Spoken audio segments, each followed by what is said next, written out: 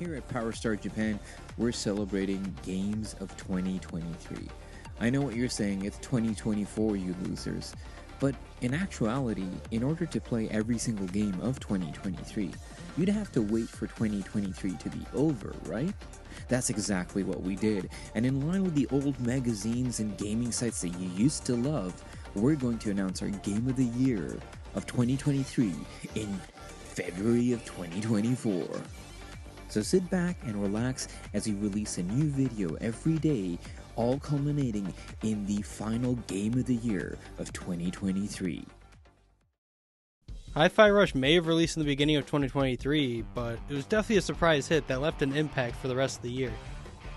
Yes, that's in regards to both the rhythm-oriented gameplay and that this game released for Microsoft platforms, having limited, if any, advertisement, but still managed to get the praise it deserves. Normally it's quite the risk, but thankfully the game was able to speak for itself. The cartoonish art direction also really helps with the charm and really has a lot of style, with main protagonist Chai's rocker personality and music player helping to influence the gameplay with the small yet effective details. This is seen with the machinery and platforms having a set beat pattern, or even something small like Chai stomping his feet or snapping his fingers when you're idle. Heck, even the life bar has a rhythm of its own. All these details really show the effort by the developers to create this music-inspired game and how there could be music even in the mundane. There's also a helpful toggleable meter that can appear at the bottom of the screen that measures the beats that are most effective to time jumps and attacks to, which help make for a better score by the end of each level.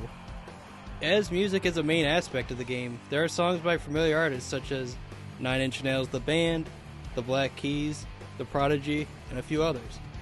Hold on to your music players, there's also a streamer mode for this game that includes Hi-Fi Rush original songs that make for just as an enjoyable experience. There aren't too many songs in the game, and because it's not too long of a game, that just makes each track pack more of a punch, and they still don't manage to overstay their welcome. This game really is a rush to play, and was definitely a great way to kick off 2023 for gaming.